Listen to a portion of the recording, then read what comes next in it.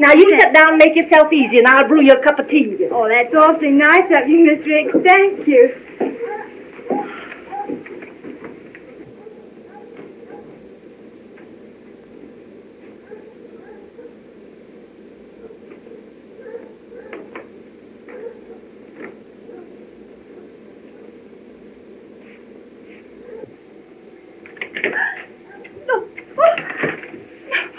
What do you mean by...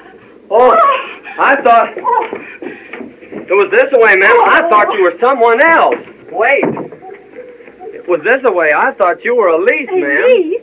Yes, just thought I'd surprise her, sort of. Did you indeed? Let me tell you.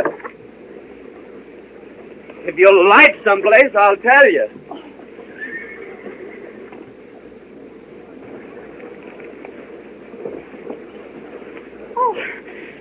What is it? You're as pale as a ghost. Oh, it's nothing, Mr. Todd, really.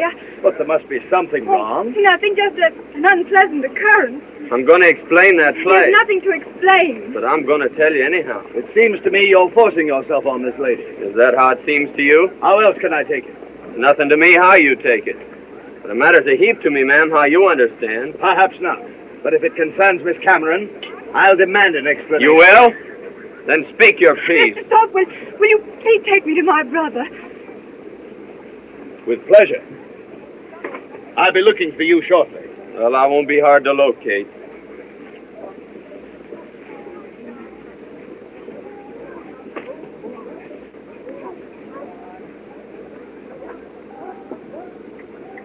Hello, honey girl. Thank you so much, Mr. Todd. It's a great pleasure.